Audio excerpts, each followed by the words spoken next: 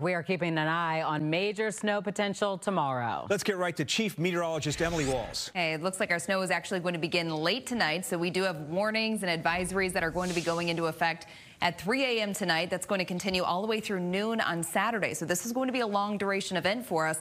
All locations that you see here highlighted in pink, that is our winter storm warning, where we're going to be seeing 6+ inches of snow. Locations that are in purple here, that's the winter weather advisory.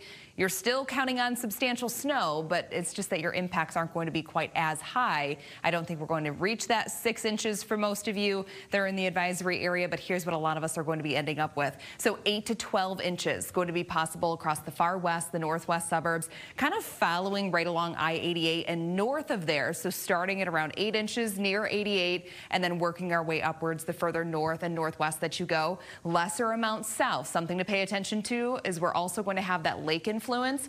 The lake waters are still pretty close to 40 degrees in many locations. So with an easterly wind, that's going to cut down on snow, at least near the lakefront. So this is going to last all the way through Friday night into Saturday. Dangerous travel is expected, especially Friday night into the overnight hours into early on Saturday.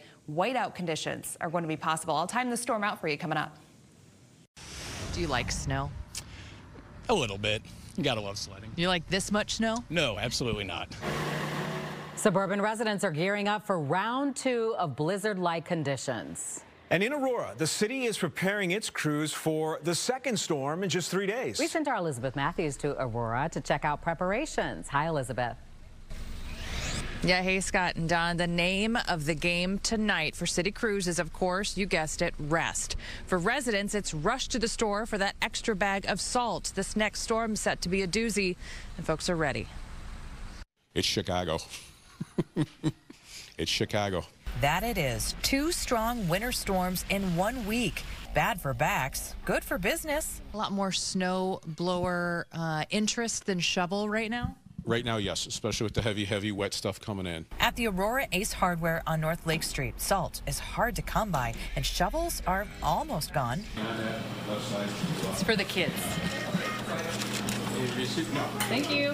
We found many residents taking the time Thursday night to make a pit stop for preparations. And I used it a lot, yes, the last time. I wanted to make sure I had enough before it maybe sold out.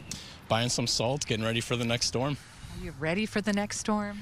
I don't think so, but I'm gonna try as best as I possibly can. With blizzard-like conditions, police are warning people to just stay home. But if you do drive and get in trouble, call 911. But then try to move your car. That's where you kind of see sometimes those pileups of cars getting into multiple accidents. If you have the ability to get off the roadway safely, do so. Road crews will be working around the clock to clear the roads with weather condition information coming in from Natalie Wiza and her emergency management team. She says this system will start in the afternoon as a rain-snow mix, but quickly turn. As we hit that evening commute time, we've been advised by National Weather Service that that's where the zero visibility is going to come in. And she says they'll also watch out for things like loss of utilities, loss of heat during the storm. If you live in Aurora and you need some sort of assistance, you could dial these 3 numbers, 256. We cannot stress enough, especially tomorrow, if you're out and about and you see those plows, you see those emergency vehicles, give them plenty of space. And as for yourself behind the wheel, give yourself plenty of space and time to come to a complete stop when you need to. Live in Aurora, Elizabeth Matthews, Fox 32, Chicago.